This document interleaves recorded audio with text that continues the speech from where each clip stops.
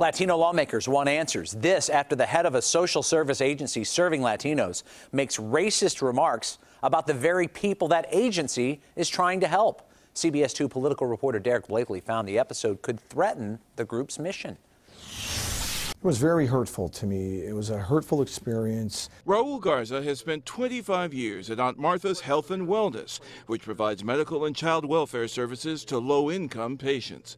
But Garza never experienced anything like the comments from Bruce Johnson, who ran the agency that represents community health providers. He asked me, when I travel to Mexico, does Trump let me back in the country? Comments that came in the June 20th meeting, and they didn't stop there. Mr. Johnson assumed I lived in Little Village, and I said, do you think every Mexican American who lives in Chicago lives in Little Village? I think he thought it was funny. He chuckled. Garza was not amused, and neither are Latino lawmakers, with one promising state-level hearings. I think the General Assembly should hold their feet to the fire. One thing that I haven't heard that should have been first and foremost is an apology. In the wake of the flap, Johnson resigned as CEO of the Illinois Primary Healthcare Association, and so did the executive committee.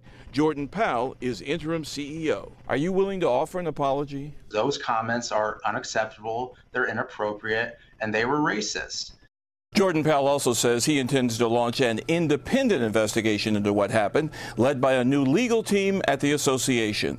Still, Raul Garza says, even if you believe we've come a long way, incidents like this prove there is still further to go.